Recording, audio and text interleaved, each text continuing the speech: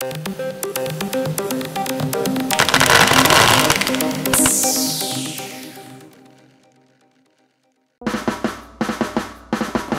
元の人たちがベニスビーチライフをエンジョイするのに欠かせないアイテムはまずサーフボードとスケートボード。それならサーフショップは絶対にチェックしておきたいですよね。レトロでクリーンな雰囲気を持ち、環境に優しくをコンセプトにしたサーフグッズが勢ぞろいのライド。サーフ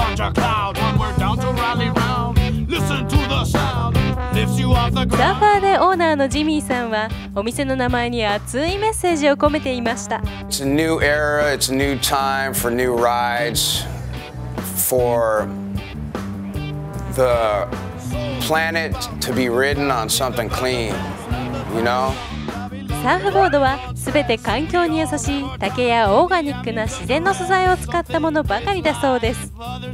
その上、最高のシェイパーによるオリジナルのボードは一級品。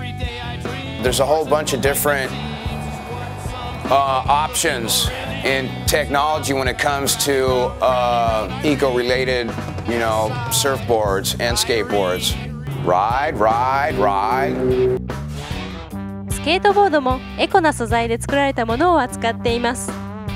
実際に竹は丈夫で軽い素材なのでボードに使うには最適だそうです。 There is the E-Glide skateboards.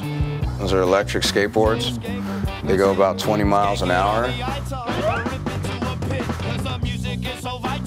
他にもサーフパンツからビキニ、そしてオリジナル T シャツも全てナチュラルコットンを使用したもので、全てがジミーさんの地球環境に対する思いを物語っています。